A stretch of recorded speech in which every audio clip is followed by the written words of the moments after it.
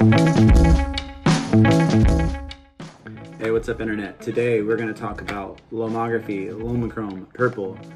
This is a color negative film. You can shoot anywhere from 100 to 400 ISO, 36 exposures, 35 millimeter, and it does come in 120. So the reason you're here is to learn more about this film and how it turns the greens into purples and the yellows into pink and the blues into greens or teals, but I can't tell you any of that because I don't want to get into emulsions and photon reaction and silver highlight crystals and stuff like that. So I'm just going to tell you how it reacts to sunlight and how I exposed it. I'm going to take you on 3 shoots that I did 3 different times of the day.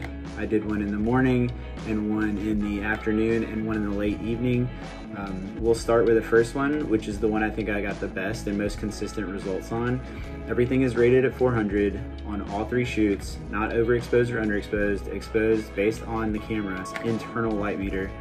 And the first shoot where we'll start is a sunrise shoot. We had done a shoot in the water, and before we left, I grabbed a roll of this and we shot through it. The sun was shining through the trees. There was some sand and a ton of greenery and some big live oaks. I think it worked out great. Again, this was the most consistent roll. So let's start with that one.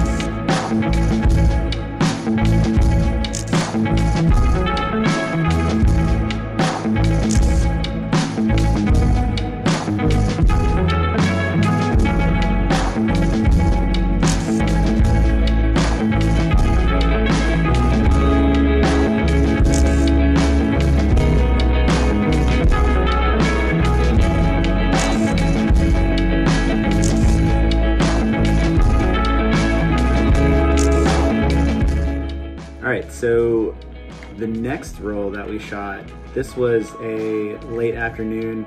You can see why we ran late to golden hour. Danica and I were having a great time. We found this puddle behind a laundromat and a car wash. Like, what's more film photography than that?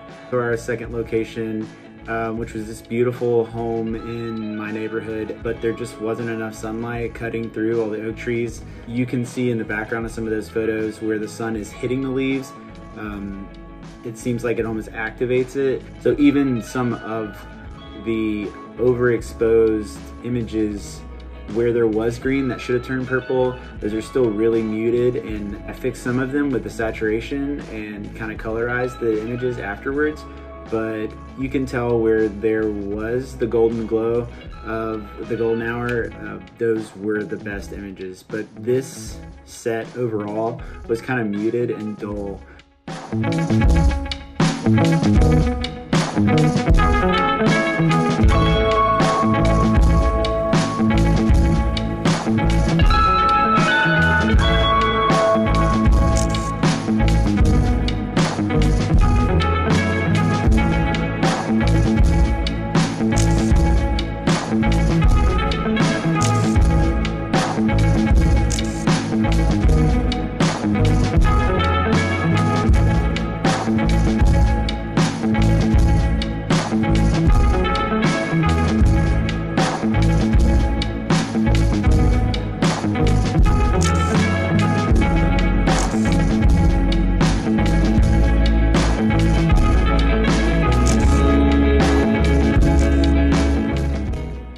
So the last shoot, I wanted to shoot in as close to midday as possible.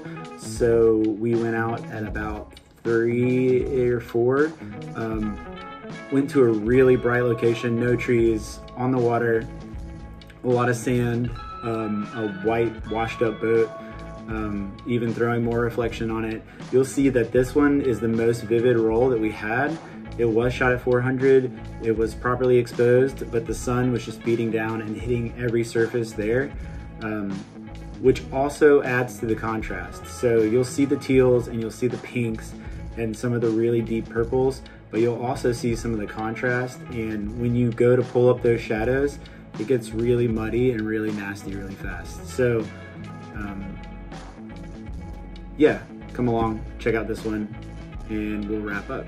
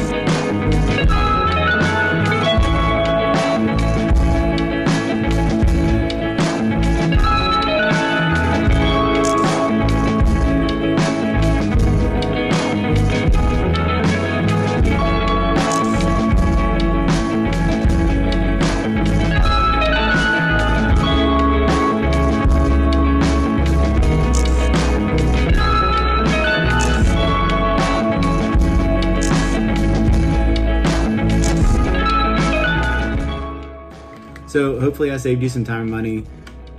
When I go out to shoot this roll here, I will shoot with plenty of sunlight, direct sunlight. I want to get those pinks and purples and really vibrant colors. I'll probably shoot near the water or with a really blue sky so that I can get those teals to take full advantage of it, which I didn't do in the first shoot. And then in the second shoot again, we missed the sunlight, so the colors were muted. But the last shoot, although it was very high contrast and a little hard to edit, it was one of the cooler rolls. So, thanks guys. See you next time.